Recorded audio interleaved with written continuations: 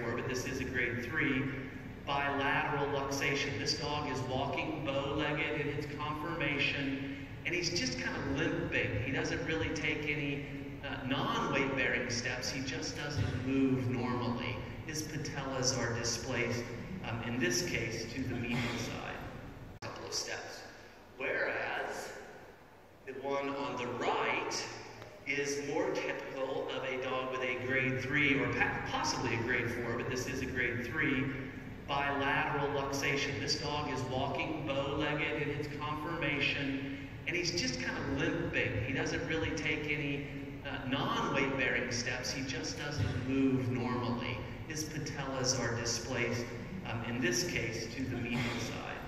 A couple of steps.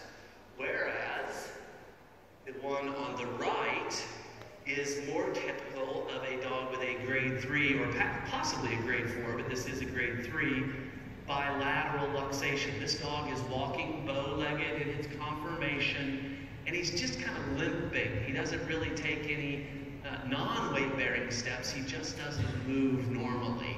His patellas are displaced, in this case, to the medial side. A couple of steps.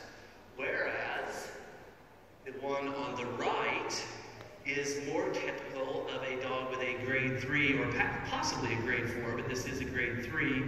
Bilateral luxation. This dog is walking bow-legged in its conformation, and he's just kind of limping. He doesn't really take any non-weight-bearing steps. He just doesn't move normally. His patellas are displaced, in this case, to the medial